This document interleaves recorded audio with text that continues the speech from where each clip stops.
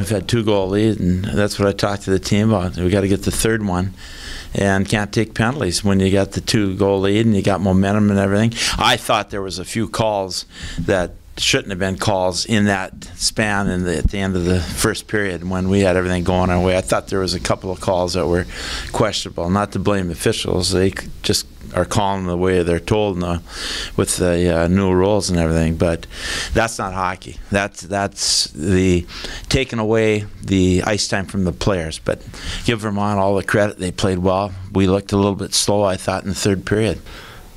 Personally, I have to be better.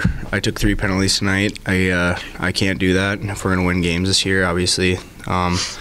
And a lot of those are stick penalties, so that's undisciplined. I got to move my feet. It's lazy. I just personally got to be better. But obviously, new rules. They're calling a lot of penalties, and we got to learn quick. Else, we're going to be in the box. It's hard to win a game when you're in the box. Yeah, it's hard for players that don't play on the penalty kill to stay in the rhythm. You got the guys that play on the penalty kill a lot. They're staying inactive or staying active with it. So we just got to figure it out how to manage these refs, and like Justin said, they're calling it tighter, and we just got to be better and more disciplined.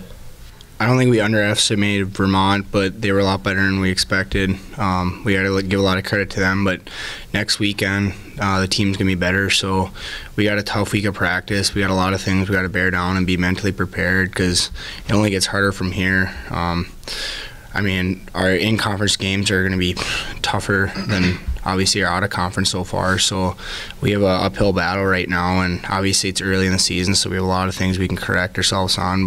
We were up 2-0 in the last 4 games, and we haven't been able to close it out, get that third goal. That's meant a lot. So penalties have really killed us. I thought we had really good momentum going into maybe the 10-minute mark, and then it just shut down once we got the penalties.